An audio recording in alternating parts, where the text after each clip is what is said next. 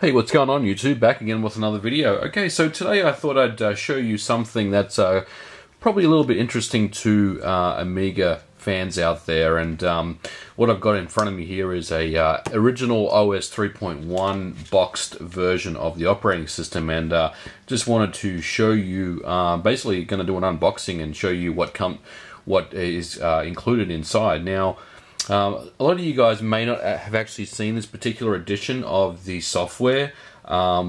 Typically when you purchased OS 3.1, you would get something like these discs, which is the kind of the more common Escom discs that were released by Escom. And for those people that don't know their Amiga history, Commodore obviously ended up going bankrupt.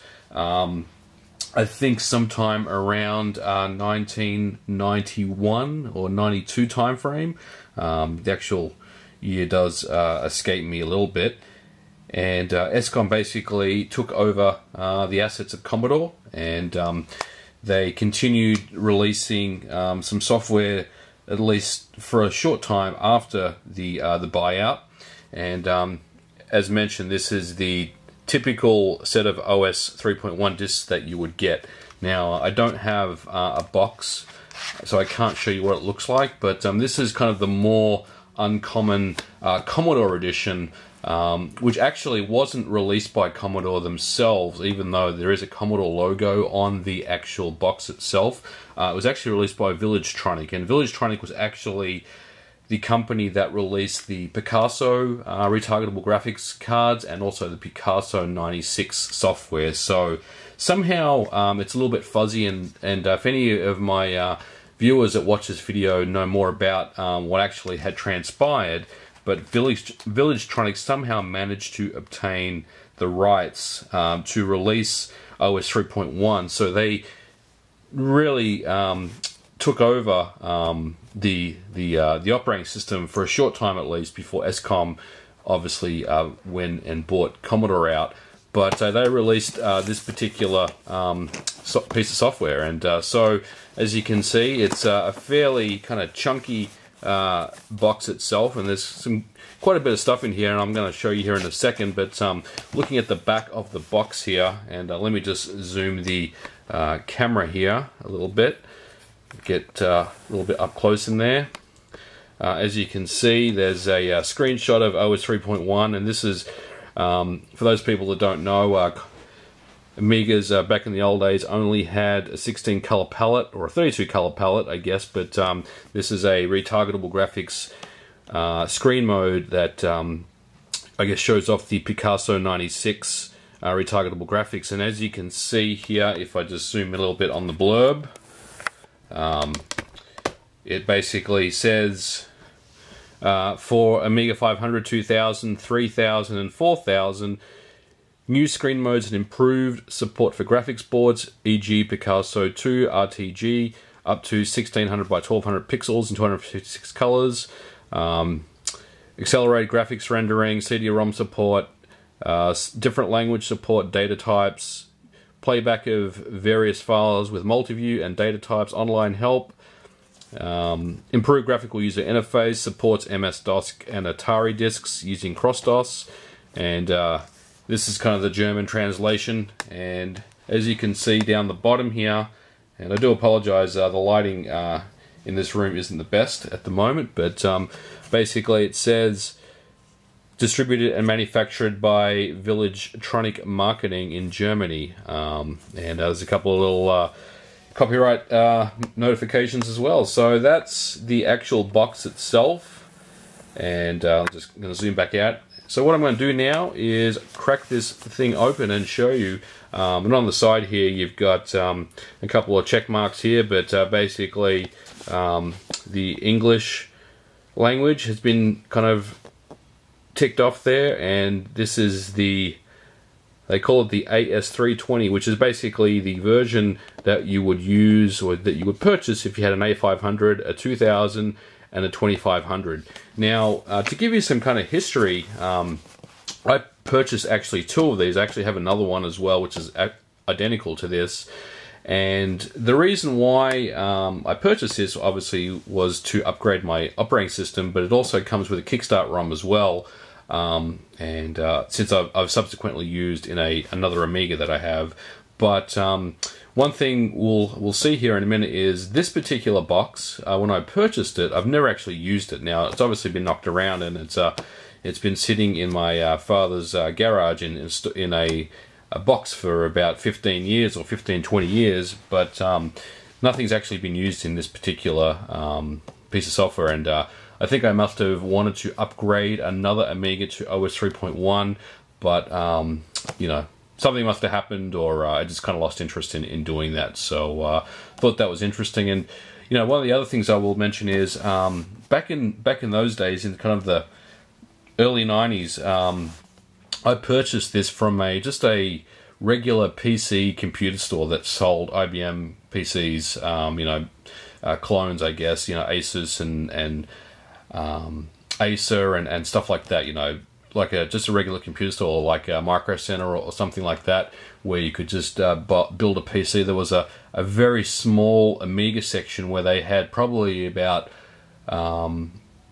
you know, an Amiga 2000, a 3000, possibly a 4000 for sale, those types of desktop Amiga computers, as well as some software. And it was all productivity type software, so things like Amiga Vision, Deluxe Paint, Deluxe Video, and also Amiga OS was sold as well, up to OS 3.1. So I thought that was pretty cool. And just, you know, think about that. I mean, especially in today's you know, market, that the fact that you could just walk into a store and purchase an operating system for an Amiga is kind of really hard to kind of put your head around, quite honestly. It's been certainly a long time since anything I ever remember was sold in a store that was Amiga based. So any case, so let's crack this thing open. And basically this is just a dust cover or an outer piece of paper, I guess, and I just want to be a little bit careful. It's pretty flimsy, but here is the box itself, and if we open this up further, and just bear with me, guys, because I'm not really sure what I'm doing here, but yeah, just pull this open here, and inside, the first thing you'll notice is you've got a protective cardboard, and if you open these up, you get your discs, your workbench and install discs. And as you can see, there's the install disc, the extras, the locale, and if you look at the stickers on here, it's all copyright to Commodore Amiga. Commodore and Commodore logo is copyright Commodore Electronics. So this is all Commodore based, as opposed to the, as mentioned over here, the Escom discs. And fonts, workbench, and storage. So they're the install discs and the workbench discs. And nice black colored discs rather than the kind of the generic blue that you get with floppy disks back in those days. And they live in there. And then you get a couple of manuals here. This is the DOS manual, OS 3.1, and basically this is a very, very comprehensive guide. It walks you through all the CLI or shell commands that you could potentially use, and very, very comprehensive. And again, these are the kind of things that are just not made anymore. When you buy software, you just get a link to download a PDF file or something similar, but shows you pretty much everything from a command line perspective: how to edit files, how to use the editors, all the command line arguments for all the possible shell commands that you could use, and very, very, very comprehensive, as you can see. And it's a pretty thick manual here. I'm not sure exactly how many pages it is, but there's probably a good 500 or so pages. And then there's a glossary section that talks about all the particular terms that the Amiga uses, things like chip RAM and bridge boards and all sorts of stuff. Yeah, it's pretty awesome. And then the next manual is the AREX manual. And for those that don't know, AREX was a pretty cool scripting language that the Amiga used. Very, very powerful. And I will say that I never used it, quite honestly. But there was a lot of productivity software that had support for AREX. And even today, you know, the stuff that you see on AmiNet has a lot of AREX type support.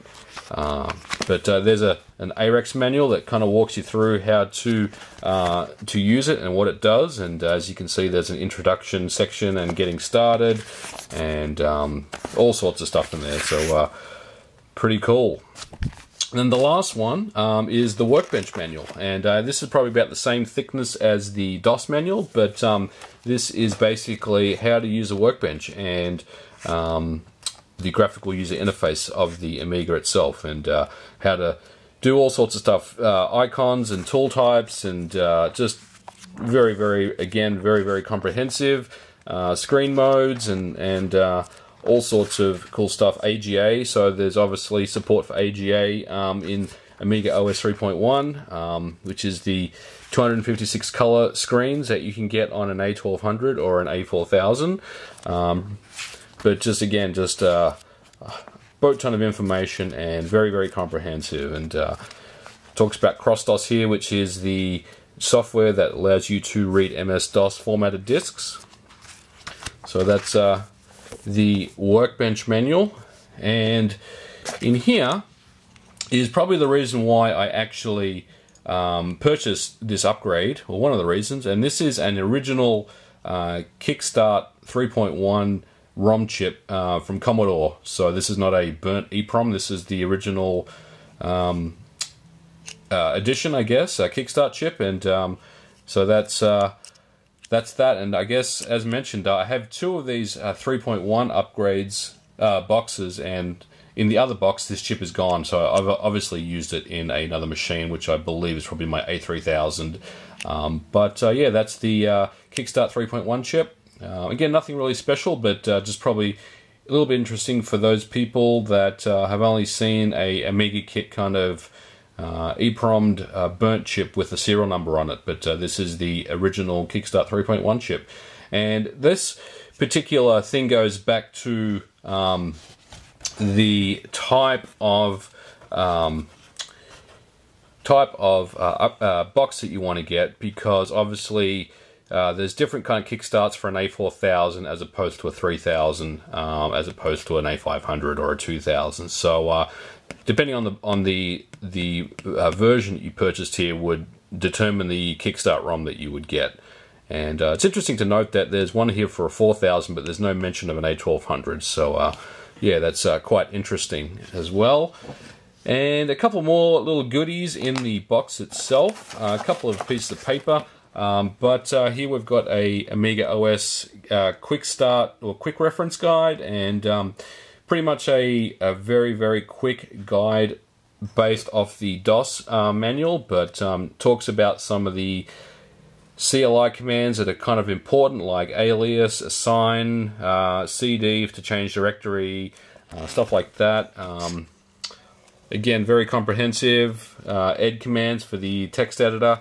And yeah, just a whole bunch of quick commands to kind of get you going, which is pretty interesting. So there's the quick reference guide.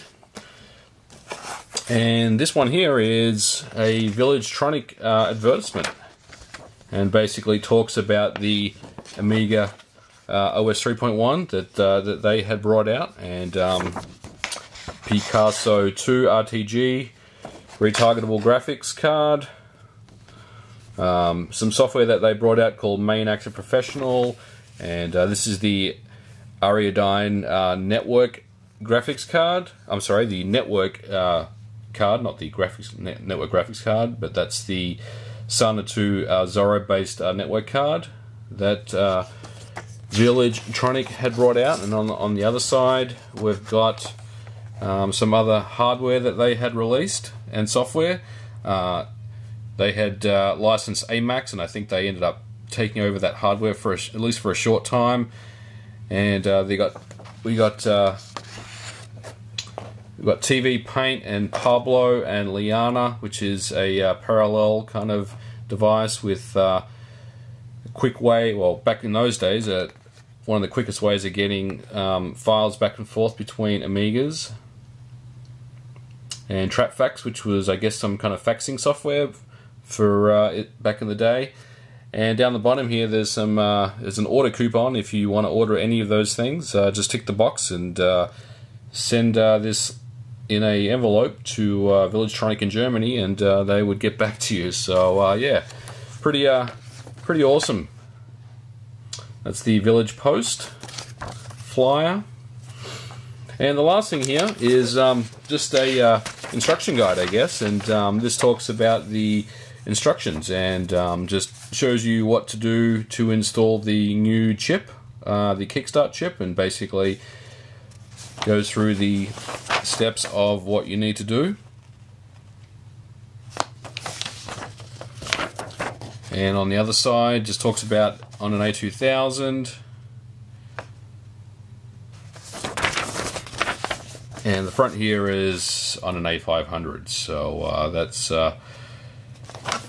the instructions for updating your Kickstart ROM. And that's about it.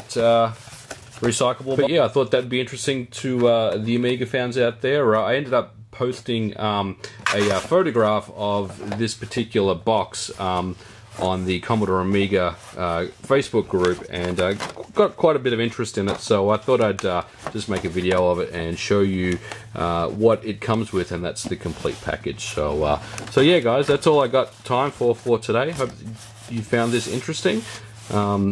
As always, I will catch you in the next video. Bye for now.